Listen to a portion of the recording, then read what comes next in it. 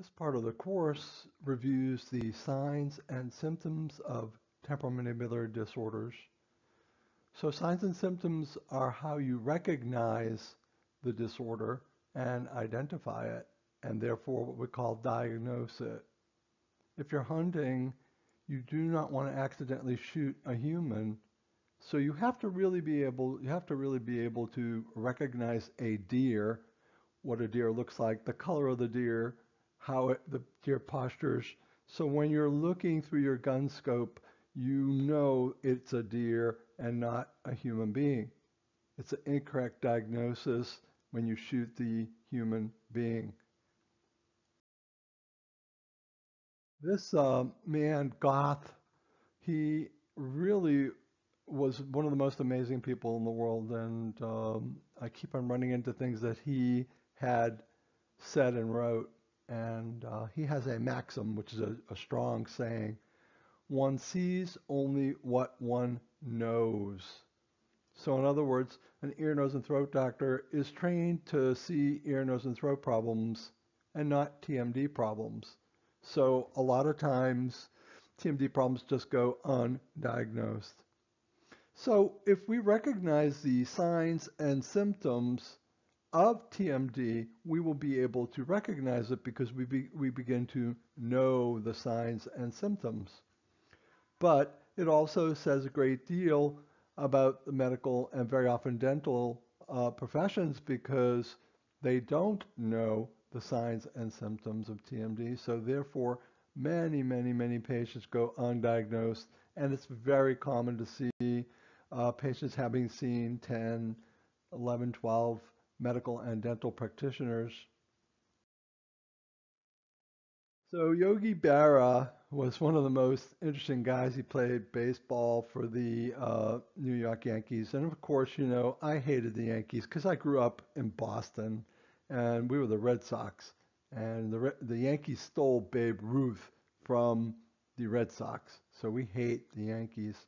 Um, but he said, so he had all these sayings, and if you don't know where you are going, you'll end up someplace else.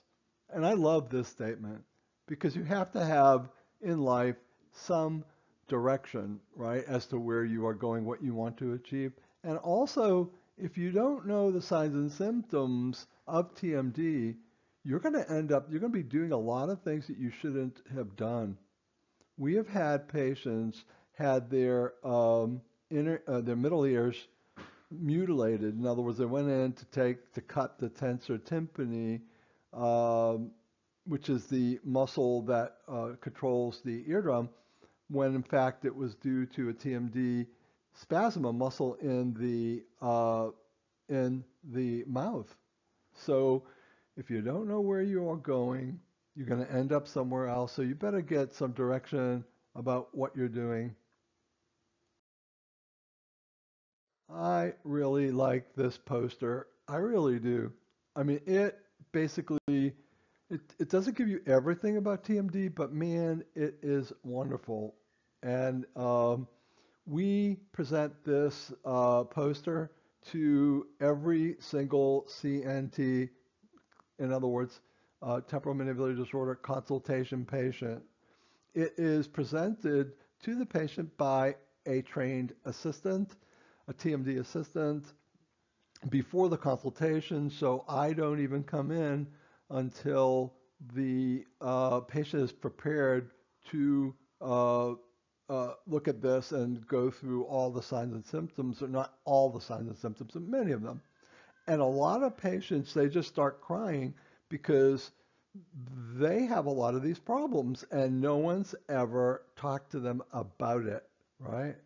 And so this is broken up into different sections: head pain, headache, eyes, mouth, teeth, throat, neck, jaw, and ear problems, all right? There's like, what, 8 different topics and sections. And we're going to go over these sections so that you, one, can understand the signs and symptoms, primary signs and symptoms, and two, you can present this to the patient so the patient will understand that he or she, usually a she, does have a temporomandibular disorder and will reach to get treatment because they understand, gee, I have like all that stuff, right? So they believe that they have TMD.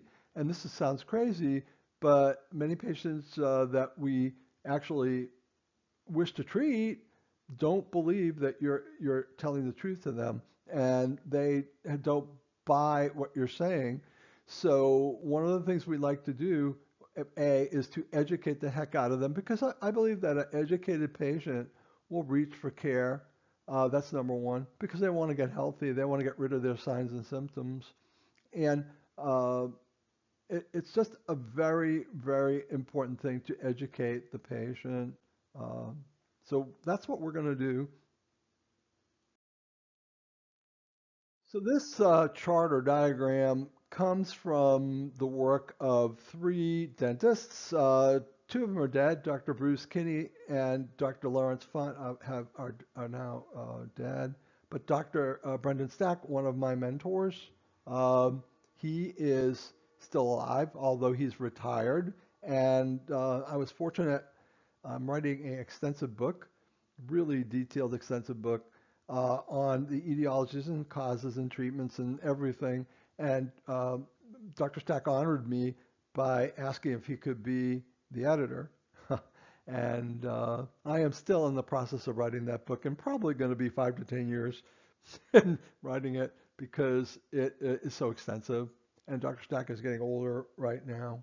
And pretty much as I understand it, is a little bit of an invalid. So here's the original diagram that the Kinney Font Stack Index presented to patients. It would be a handout to patients. They would hand this to patients, and you'll see the next page, and they'd look at the signs and symptoms like we're teaching our patients the signs and symptoms, right? And from that diagram, but they would hand this to patients. They'd read the visual symptoms. Is visual because they're seeing the diagram, uh, and they would educate themselves. And then the second page, as you'll see, there's a questionnaire. So here's the second page, and it goes over lots and lots of questions, and they say yes or no, and then they step back and they see, gee, I got whole bunches and bunches of yeses. I must have a temporomandibular disorder. And the name temporomandibular disorder comes from the fact that it's not a syndrome. And a syndrome, every patient has the same set of signs and symptoms, like a Down's kid. You look at any Down's kid anywhere in the world, and you can diagnose it almost just by looking at the kid. Uh, Disorders are weird. They present differently. Like it's like I say like a Piccadilly cafeteria. You go into Piccadilly and you pick the different things you want on your tray, and then but everybody in Piccadilly has a different tray, but it comes from the same set of things on where you pick up your food.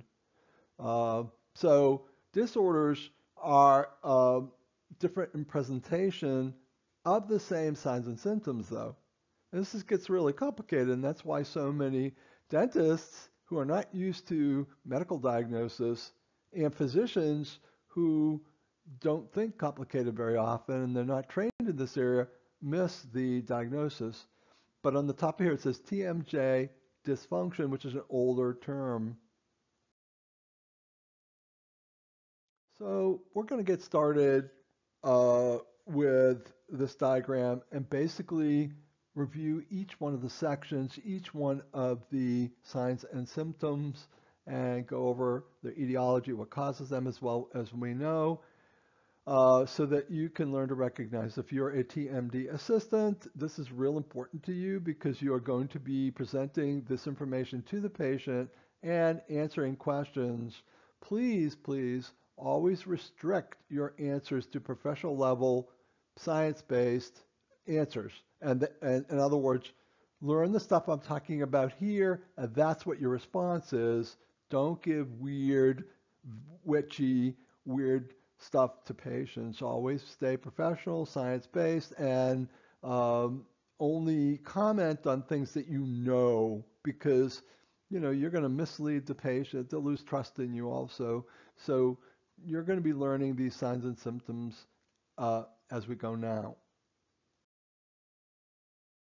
So headache, head pain is one of the number one reason for visits to physician offices, MDs. Headache is all throughout our society. It's there everywhere, and it is one of the main complaints that patients have when they come to our office. Um, it is one of the primary signs and symptoms, actually symptoms, because a symptom is something that the patient sees and complains of. A sign is something that you can see, like the sign, a stop sign. I can see it, but it's not saying anything, but I can see it and I know what it means without any words being made. So these are symptoms and some signs. Got it? So forehead pain on the top front of the face, above the eyes is the forehead. And you get forehead pain from the sternocleidomastoid muscle pain referral. And the sternocleidomastoid muscle, you're going to have to do little studies. It's a muscle that goes down the side from the back of the neck down to the front of the chest. The sternum is your breastbone up and down. And forehead pain uh, will sometimes come from the sternal division of the sternocleidomastoid muscle. Now, this is what is really crazy is the clavicles are your collarbones, and this muscle, the sternocleidomastoid, attaches to the collarbones, and it goes up to the back of the neck. And what is really weird about this is patients will have pain on both sides of their forehead coming from like the right side, or they'll have pain on both sides of their forehead coming from the left sternocleidomastoid. We don't see that anywhere else, right? We just don't. The temporalis muscle is a fan-shaped muscle on the side of the head, and temporal muscle, anterior temple, right above like your temples. Uh, this is a common pain area, and very often is misdiagnosed. It's a muscle, right? It's not an artery or a blood vessel, so it's not temporalis muscle pain. Can be confused and misdiagnosed as migraine. The masseter of the beaver muscle on the side of the face, that masseter muscle is a chewing muscle, one of the main powerful chewing muscles. And there's two parts of it, an outer and an inner. And the outer part can cause forehead pain. Like these are all things that cause forehead pain, right? And get this, the semi-spinalis, semi means half of the spine, spinalis, half of the spine, capitis, head, muscle can cause forehead pain too. The zygomaticus major muscle, this is a muscle that goes from your cheekbones down to your upper lip. And this is kind of really interesting. And the occipital frontalis, which is the big giant muscle, goes from the back of your head to your forehead. This can have pain itself. It has myalgia. Myo means muscle, algia means pain. Occipital frontalis muscle myalgia means that muscle is working so much that it is now painful, and you got pain in the front and back of the head, but that muscle can be painful. And then you have referral of pain. But in other words, one thing is the muscle's injured and it projects pain somewhere else. So you're feeling the pain somewhere else, not where the damaged muscle is. That's pain referral. Got it? So these are all reasons for forehead pain, but there are other reasons too. And there is a sinus in the middle of your head, between your eyes, between your eyebrows, called the frontal sinus, and it can get inflammitis, like appendicitis, inflammation of the appendix. So frontal sinusitis will cause forehead pain. There's also little small sinuses deep up on the top of the nose, deeper inside, called the ethmoid air cells. And the ethmoid, you can get, and it's a sinus too. So ethmoid sinusitis, those sinuses can be infected and be painful. And then, of course, migraine will cause temple pain or forehead pain. Uh, and migraine, we can talk to never end about migraine because I believe strongly that migraine and TMD are integrated and on like a spectrum. They interact with each other and they come from the same source, the same nerve too. So you can see the sternum on the left. The lady has her head up, and you'll see like two muscles under the ear. They split. One goes to the center collarbone. I mean, one goes to the center sternum, and one goes to the uh, uh, clavicle, the collarbone. See them split? So the left one is the one that goes to the sternum, right? The right diagram goes to the clavicle. And these little black dots are what we call trigger points. So that muscle on the left, the one that just that half that goes to the chest will cause chest pain. Get this, underneath the throat and the back, swallowing problems. There's little pain in the chin. And look at that picture above the right eye. There's like a circle going around, right around the right eye and then just above the temporomandibular joint. This is a lot of area of pain. And then the vertex of the very top of the head, there is pain, and right behind the ear. I recently had a patient come back from the physical therapist who did a piss poor job of taking care of those neck muscles, and she had pain behind her ear. You can see that pain, the red area behind the ear, and she couldn't, and also above the right eye. She had all of this, and the physical therapist failed to relax that muscle properly by getting all of the vertebra and muscles in the neck calmed down. Just was a piss poor job. Now look at this on the right hand side. On the right hand side, there's two dots above the forehead. Those two dots are pain from the right muscle. See, we're just looking at the right sternocleidomastoid. But I want to point out something very important. Do you see that right ear? There's red in the ear. So this muscle, the sternocleidomastoid, which is involved in TMD extensively, will cause ear pain. And therefore, and we call this occult ear pain. Like occult means, witches and things. You don't know what it is. Occult ear pain and pain behind the ear. And they'll go where first? They'll go to the regular physician who sends them to the ENT. And the ENT will look in the ear and say, you look great. There's nothing wrong. Let's do a hearing test. Let's run a bunch of tests. Geez Louise. And they'll get crazy in evaluating this patient because, again, remember Goff's statement that you see only what you know. So he's going to test them for everything he knows. And they're going to run up like a $10,000, $15,000 bill with the ENT and never get treated properly because of this TMD-related muscle, the sternocleidomastoid. So the right side is the clavicular division because it goes to the clavicles, and it causes ear pain and pain behind the ear. Now, previously, we talked about the forehead, which is above the eyes. Now we're turning our attention to the temples, which are slightly behind the eyes, on the side of the head.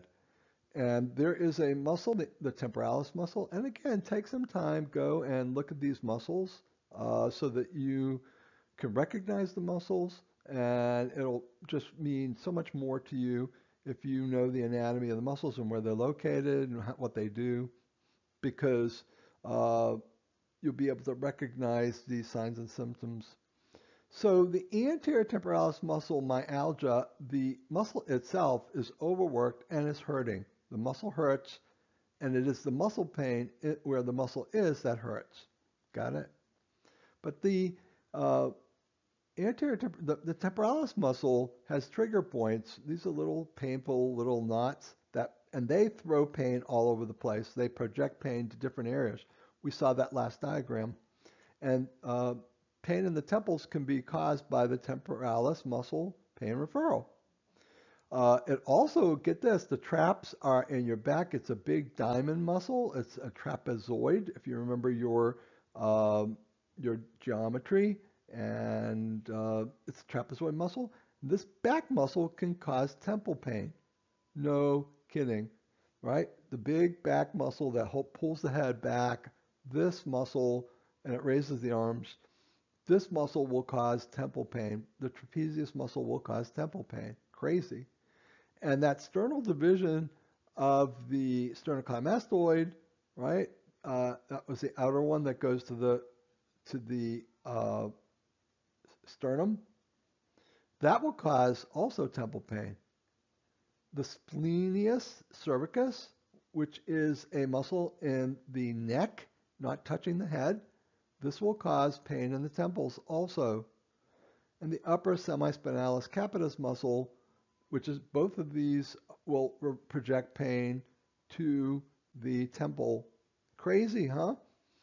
And all the little muscles underneath the back of your neck, right below your head, they can also cause problems with pain referral. Now you can also get real vascular pain inside the brain. Migraine is inside the brain, arteries, blood vessels, and TMD is outside the brain, muscles. The muscles coat the outside of the skull. The muscles move different bones, right, and make facial expressions. But migraine is vascular, a blood vessel. It beats, right? The heart beats. And then there is giant cell arteritis. Giant cells are like killer tanks that go in and wipe out infections. And sometimes these giant cells go wild and they cause an artery to get inflamed, and it can block that artery off and cause blindness. So certainly a dentist who sees pain in the temples must be able to recognize giant cell arteritis, because if you don't, the patient can go blind. And so if you misdiagnose it, it's a major event, a big problem. But these are the things that cause pain in the temple. The anterior temporalis muscle myalgia, the pain of the muscle itself. The temporalis muscle pain referral, it's projecting. Trapezius muscle in the back, interesting. Sternal division of the sternocleidomastoid. Splenius cervicus muscle referral. Upper semispinalis capitis muscle referral. And the suboccipital muscle group referral. But also migraine and giant cell arteritis, which are entities of them. They're not TMD, so supposedly. Migraine may be, but definitely not giant cell arteritis. That's not an infection, but it is a cells gone wild. So some of the things that cause headache, and it's migraine type headache. So it's like a migraine. It is not a migraine. It's like a migraine. Okay? So when the anterior temporalis muscle overworks and gets painful, it's on the side of the head, exactly the same area as the artery underneath it. Got it? And the trapezius muscle pain referral can also cause migraine type headache. So the neck can cause a migraine type headache, and the patient believes they have migraine, and they go get over-the-counter medicines and it gets better, but migraine doesn't get better from over-the-counter medicines. Migraine is a pretty bad thing. The sternal division of the sternocleidomastoid can also refer pain to the anterior to the temple area on the side of the head, which makes it look like migraine, but not. It is not migraine. The upper semispinalis muscle that goes in the back, capitis means the head. Caput is the head. So the upper semispinalis capitis, these are muscles in the back of the neck that go up to the bone on the back of the head. This can cause migraine type pain.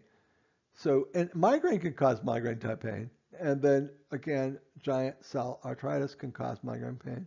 And these are um, different things that can cause migraine type pain. If you don't touch a patient, lay hands upon that patient, you are going to misdiagnose. So if a person comes in with this type of, let's say, anterior temporalis muscle myalgia, myo means muscle, algia means pain, muscle pain. So you lift things too much, you worked real hard in a garden and lifting things during a move, you hurt the next day.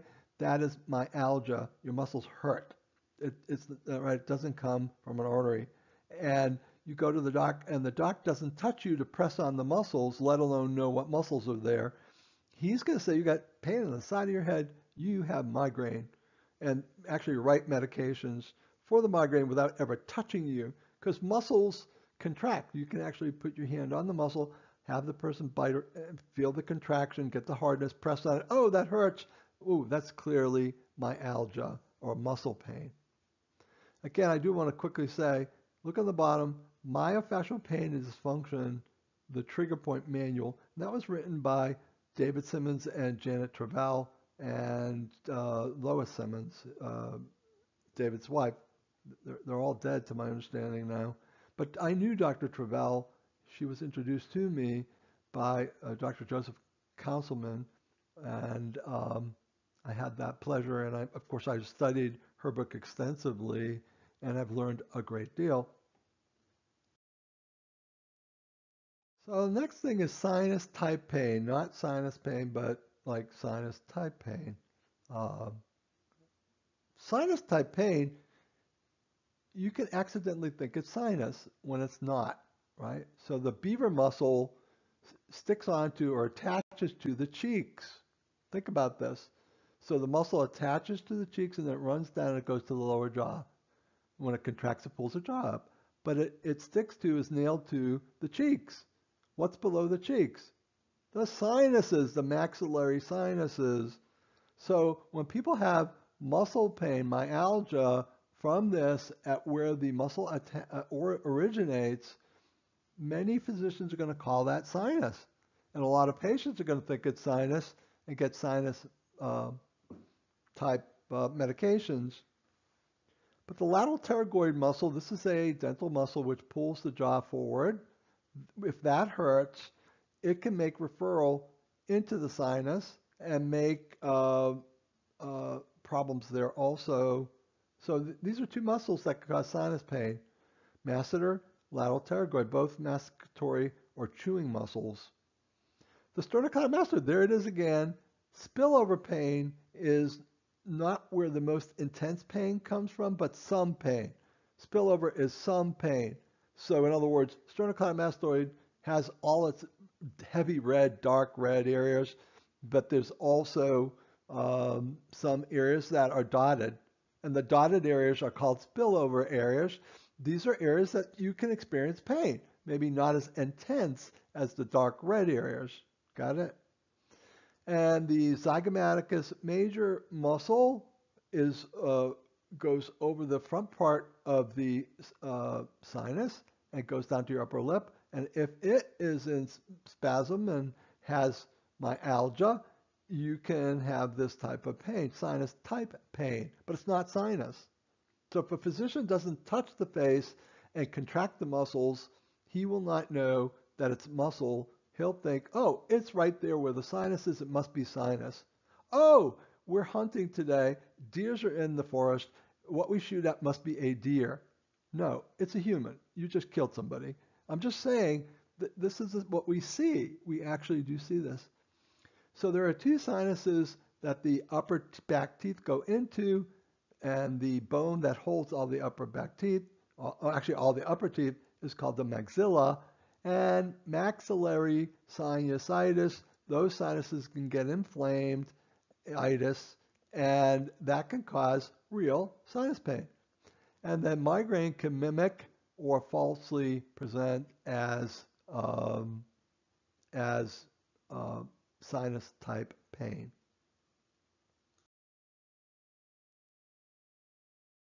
What is really interesting is many patients will self-diagnose. They'll never go to the MD, and they'll have pain on the side of their head, and they'll say, I have migraine.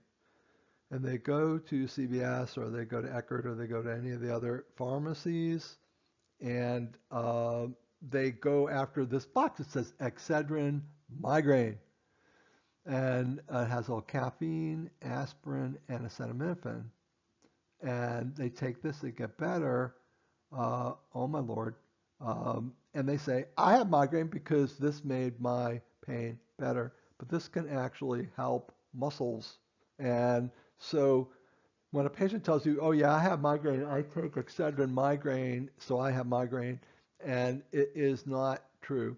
Uh, they self-diagnose and they take this. Migraine is really, really painful. I mean, when you have a migraine headache, you got to go into the bedroom, turn the lights out, get everything dark, crawl up into a fetal position like a baby, and maybe cry and try to get to sleep because sleep is the only thing that will get rid of things. You can't function, you can't go to work. It's hard stuff. So if it's like aggravating and Excedrin migraine helps it, it's not migraine. The neck is almost always involved in TMD problems. A lot of practitioners, dentists don't believe this, but man, that's all I see, kiddo. I see it all the time. And particularly in young people, we'll treat the TMD with an appliance and the neck will get better. They'll be able to move the neck and there'll be no more neck pain. And we never treated the neck. It just got better from the TMD appliance. This confirms our knowledge. This makes us true believers because we see it every single day. There are many, many different papers that show that the neck is related to the TMD. But shooting pain up the back of the neck, well, wait a minute, that's the neck. That's not the temporomandibular joint, is it? But they are related. So pain shooting up the back of the neck, that can come from trapezius muscle pain referral or the trapezius muscle pain itself, right? This is myalgia. You can see splenius capitis shooting pain all the way to the vertex, which is the vertex is the very tip top of the head, right? Uh, then the multifudi muscles, they can cause pain referral up the neck, the back of the neck. This is the back of the neck. And then you can actually trap or pinch off two very large nerves in the back of the neck, right? The back of the neck is called the occipital area. There's a bone called the occipital bone in the back of the head. The greater occipital nerve entrapment, pinching it, and the lesser occipital nerve entrapment, meaning they're getting pinched by the bones because of the muscles compressing. These are really, really interesting things. Patients can come in with these complaints. They go to physicians' offices and there's neck pain, and the doctor says, oh, it's neck pain. No, it's TMD caused. The TMD, the temporomandibular joint posturing, is causing the neck problem because the neck is trying to compensate by holding the head in weird positions. And all these back neck muscles will get pissed off and cause pain shooting up the back of the neck because they're trying to protect the temporomandibular joint. Everything all works together. So we'll take a quick break, and so that you can look at some of the muscles, right? So on the far left is the splenius capitis. See that up to the far left? So it is flat and it goes to the lateral port behind the ear. And that's something, pain behind the ear is a common complaint. And that muscle attaches to the spine and goes up to the right side or left side, lateral part of the head. The multifudi, those are right around the back of each vertebra, each one of the bones, and you can see them running all the way down the back, right? That's the central picture. And then the trapezius muscle, traps. You hear weightlifters talk about their traps. Notice how, and remember, this is only, you're only looking at the left half, there's a right half too. And it goes up to the back of the neck and sticks to the back of the neck. So when it pulls your head, makes your head go up and back, looking up, right? And it goes also to uh, your your arm, right? Right over your delts, right over there, that to your arm, your your blade, your back blade. Uh, Very interesting. So these muscles, if you learn them and then you get somebody that you can touch and you learn what each muscle does and then have them do it, you can feel the muscle, you'll become an expert in knowing what things are going on. So one of the reasons why I got so interested in massage, and in the 70s I became a certified neuromuscular therapist with Paul St. John, who used to teach, used to be the trainer for the Tampa Bay Buccaneers, and he came to Atlanta and gave like a series of 5 or 6 courses. I took them all. This is before massage therapy was a profession where you had to have a license, and we just learned how to do it. And I just got so interested in these muscles because they cause a lot of problems related to TMD. And do dentists know about this? No, this is not part of our real thick part of our curriculum when we're learning in dental school. We're exposed to these things, but very quickly, and that's it. It's not common, but it does happen that people have scalp pain or hair pain. They can't touch an area on the side, they can't brush their head. Uh, and what's happening is the skin is hypersensitive, okay? And we call this allodynia. In other words, allodynia can lead to the triggering of a pain response from stimuli which do not normally provoke pain. So normally combing your hair does not normally cause pain, but allodynia is when pain is caused by something that doesn't. Hyperesthesia, feeling too much. You touch it and the patient jerks away. You see this in a lot of TMD patients. They don't like you to touch them, get away. They pull away from you. They pull their shoulders together. They're in a defensive posture, right? And then there is the concept of neural convergence, which means that things all over the body, top of the head, and go straight into one door. And that one door creates the same response, even though it's coming from different places. Uh, Convergence means to come to the same point. Neural means nerves. And so you can get muscle pain causing nerve problems to the skin and having a great deal of sensitivity on that skin. In other words, having allodynia or hyperesthesia. Hyperesthesia, you touch it and they jump away. Allodynia, they can possibly do the hair combing, but it hurts. But hyperesthesia, oh my God, they're in lots and lots of pain. These are things that we do see with TMD patients.